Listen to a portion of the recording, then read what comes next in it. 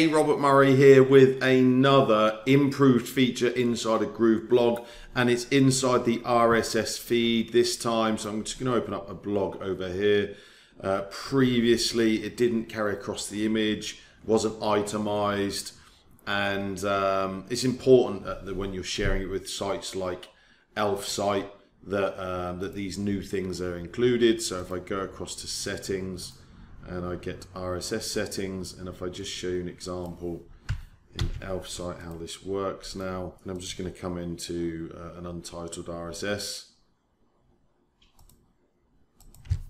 and I'm going to add that that RSS feed, and now you will see that this is now pulling in all of the images, the headlines, the captions.